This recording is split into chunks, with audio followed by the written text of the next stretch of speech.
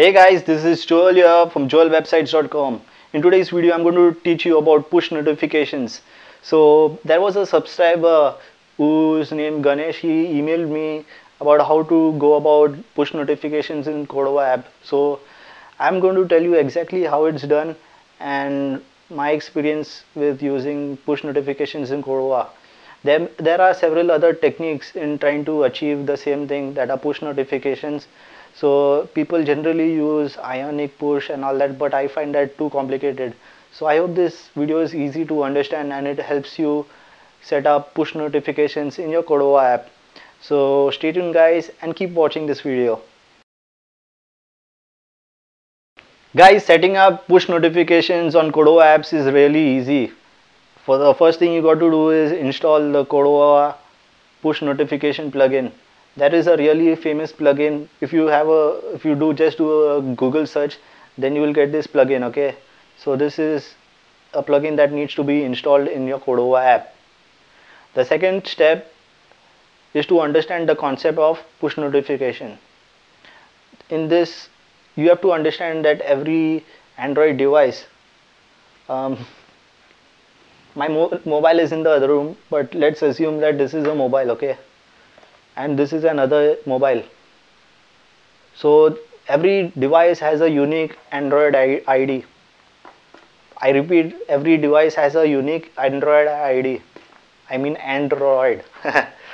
So basically what happens is that when we install this push notification plugin into the Cordova app, so wherever this push notification plugin is if this app is running, then this you will able to get the ID for the particular mobile.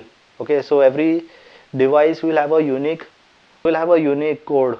So this code is a really long string, and basically this is the ID. Okay, so this is the main thing that you need to understand.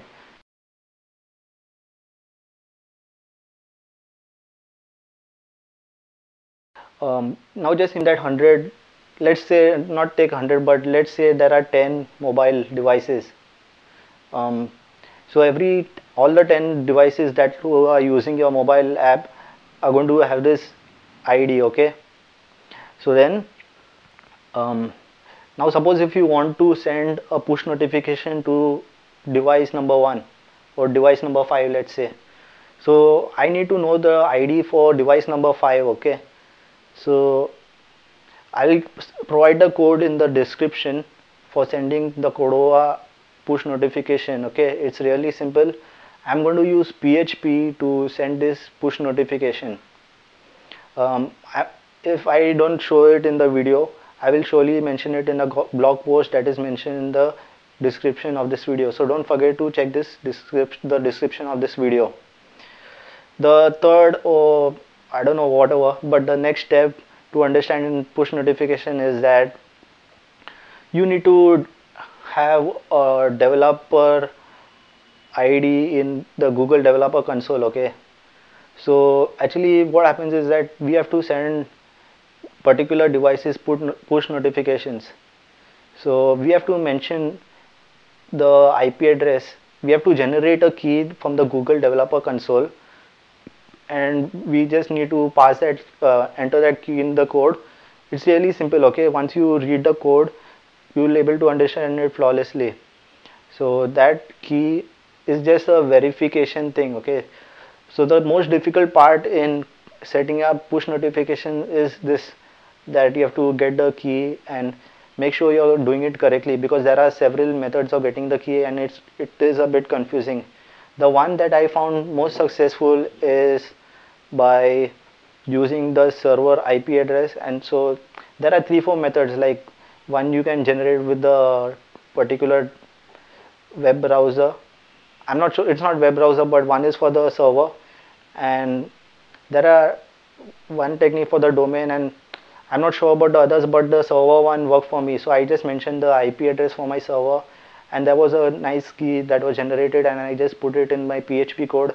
And after executing the PHP code with the device ID mentioned, obviously, of the mobile, so I was getting the push notification sent to my mobile.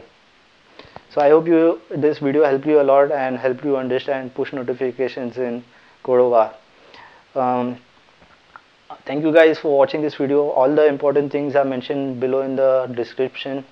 If I miss anything, I will surely mention it in the description. So thank you guys. Keep subscribe to my channel if this video help you a lot.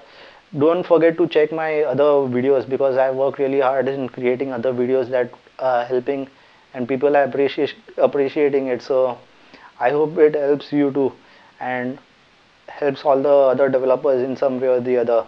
So the best tips and comments come from you. So I would like you to mention a comment in the comment section, and stay tuned guys and keep watching. Bye bye, and see you in my next video.